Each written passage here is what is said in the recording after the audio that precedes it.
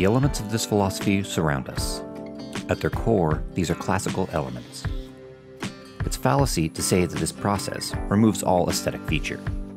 The goal is scalability and efficiency, but not the limit. I take the position that DFM, or design for manufacture, has and will continue to be the standard. Yes, it inhibits the purely aesthetic. These limits regularly convert a design into simplistic beauty. The perception is that parts made with DFM concepts at heart lack traditional aesthetic. If you look carefully, this is not the case.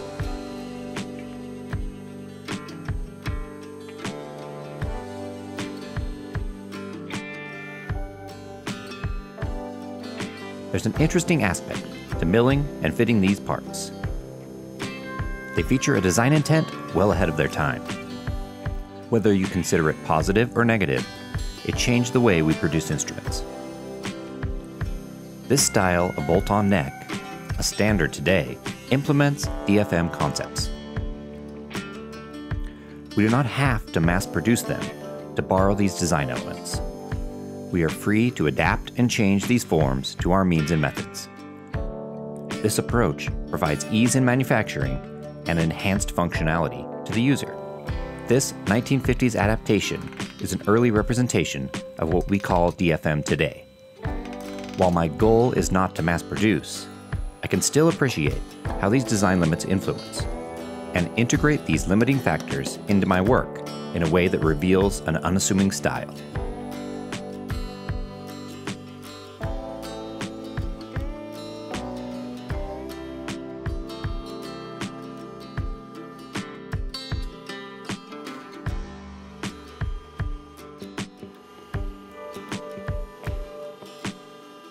DFM may seem to go hand in hand with CNC operation. This is not always the case. I typically determine my order of operations from traditional methods. While I do experiment with these design elements, I find many preconceived notions through time have resulted in an incredibly consistent process. Reliable results come from a light hand when modifying this status quo. My method begins with thickness sanding the fretboard blanks to 1/4 of an inch. For clean inlay, I cut the pockets and glue in the material, milling the fretboard radius through the blank and inlay material together. I'm using a 3/4 inch ball nose mill for this, on a 60,000th step over scallop toolpath. The large diameter of the bit, coupled with a small step over, carve a smooth contour that requires little sanding. I use the tool marks as indicators while sanding, leaving an accurate representation of the 3D model, even with compound radiuses. I mill the fret slots with a 24/1000 inch bit trace operation that follows the radius, cutting a contoured slot. The outline is the last operation, cut with a 1/4 inch bit in a 1/16 inch pass with 60,000 stock to leave. The last finishing operation is 2 30,000 passes at 1/8 inch depth with a little stock to leave. This extra material allows me to shape the final outline with the parts attached. Why do I use this finishing strategy? The machine is more than capable enough to cut this outline in a single pass. I continually think about tool load. I don't use expensive tooling, and I can get the most out of it by paying close attention. The primary pass is at full engagement. On finishing passes, the tool load is engaging the material lightly and consistently. It's not about a perfect surface finish. I work these shapes by hand after I join them. I want the outlines to be accurate so that I can use these faces as indicators, making my hand-finished parts as true as possible.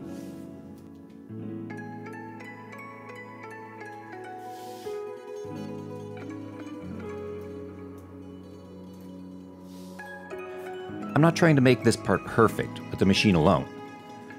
This is the biggest misconception about CNC work. I enjoy the handwork that goes into building instruments. The details tell the story, and the details are not machine-made. There's an artistry in the design process, the toolpath selection, and the fine finish work. The machine replaces none of these.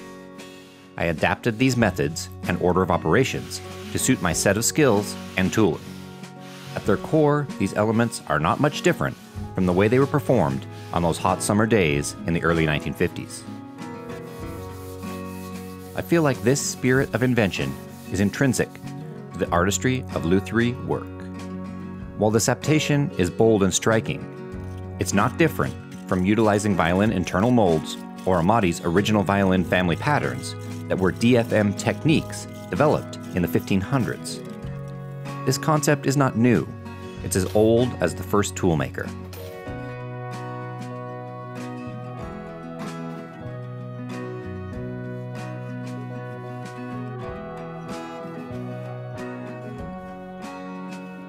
Finish sanding the fretboard goes quickly. The sanding block is there to hold the radius as it removes the tool marks. There are small pieces of material that need to be removed manually with the fretting saw. I also want to ensure that the slot depth is enough the fret will go in unobstructed. This is a meditative process. It's incredibly calming. The work becomes sedative.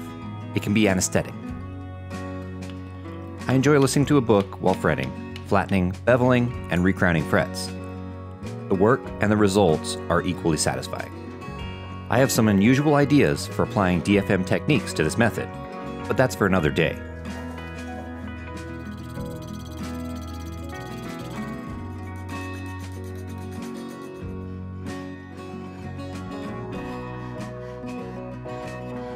Fretting is straightforward. I clean the fret wire with acetone, bend the radius, cut to length, and tap in. I follow up with little CA glue wicked into each fret end to grip them at the ends and fill the small air gap. Then file the fret ends down to match the edge of the fretboard. I could have milled these parts much closer to their final shape. I leave just enough to coax the form by hand, slowly easing the transitions until they seem flawless. This is tactile work. The folks not in the know think this is missing from CNC production. Handwork is incredibly satisfying done this way.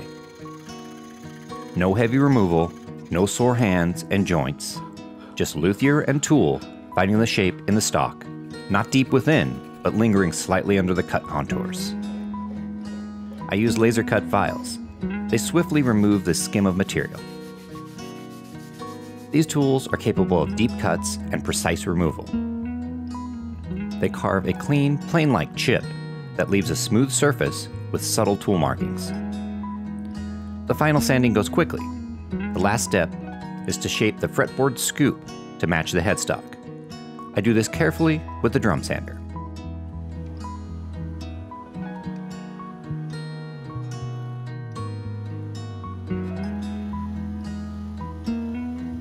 While the speed and efficiency in no way parallel mass production, it's no less satisfying to make them one at a time. DFM has changed the world. It does not prevent us from using these shapes and concepts on our own accord. This endless cycle of reinvention is on to its next turn, with or without us. This exploration drives us as makers, not to produce, but to find solutions. I enjoy this ride, and I'll do my best to hang on as long as possible. Thanks for watching.